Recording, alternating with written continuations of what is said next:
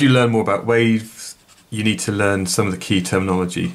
And first of all, in order to think about the interference of waves, which is basically the process of points forming when two coherent waves pass through one another, we need to think about the word coherent or coherence.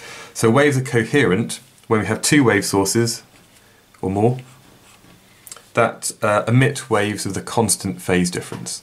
So that means then we need to know about the word phase difference. Phase difference is the fraction of a cycle between the oscillations of two particles. And if we think about that in a bit more detail, I did do this with the wave jelly baby machine as well. If we think about perhaps 2 points at the top, they have a constant phase difference.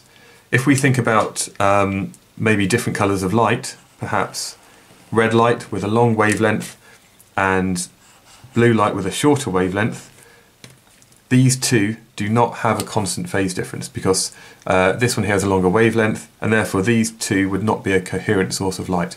In order for light to be coherent, it must have the same wavelength, which then means it's got the same colour. Now there's one other thing that you need to know about, which is something called path difference. Now this is similar to phase difference because they have a p to begin with, but the difference is that phase difference is measured in degrees or perhaps radians. Path difference is measured, because it's a path, it's a length, this is measured in meters or fractions of a wavelength.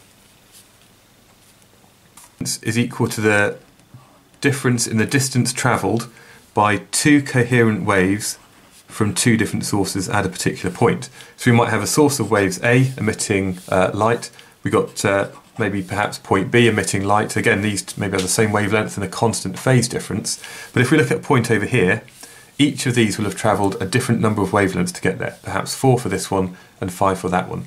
And that really is what we need to understand as we start to explain some effects using two slits and also diffraction gratings.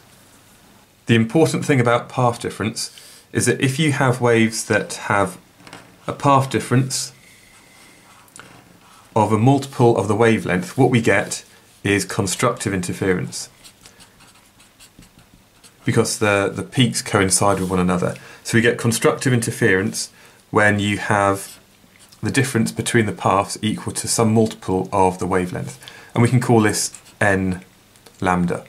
Now if there's some other multiple of lambda, then what we then get is destructive interference. So perhaps we've got two sources of waves, what we then get is destructive interference.